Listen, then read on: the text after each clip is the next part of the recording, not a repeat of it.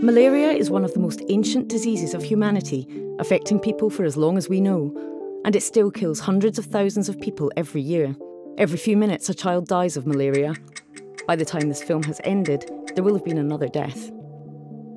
This could be prevented if we had a vaccine that protects people against malaria. Vaccines can wipe out diseases. Smallpox is gone, and polio is almost defeated. It is now our quest to develop a truly effective vaccine to prevent malaria. Malaria is caused by a parasite that is injected into our bodies from an infected mosquito.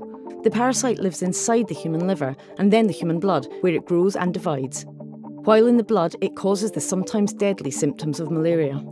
To defend us against invaders like malaria parasites, our bodies make antibodies. Antibodies help our immune systems to detect and clear invaders before they make us ill. But the malaria parasite has a solution. It gets inside human blood cells, where it hides from antibodies and multiplies in secret. An essential part of the machinery that the parasite uses to invade blood cells is a molecule called Rh5. This binds to a molecule in the red blood cell called basogen. Antibodies that stop Rh5 from binding to basogen leave the parasites trapped outside the red blood cells where they're destroyed. Vaccines contain pieces of invaders. These train our immune systems to make antibodies.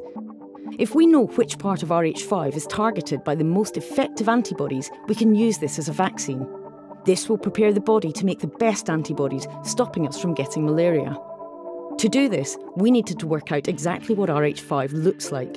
For this, we used a huge machine called a synchrotron. The synchrotron is used to fire a beam of X-rays at a crystallised array of many copies of Rh5. The way that the X-rays are deflected when they hit the sample allows us to work out what Rh5 looks like.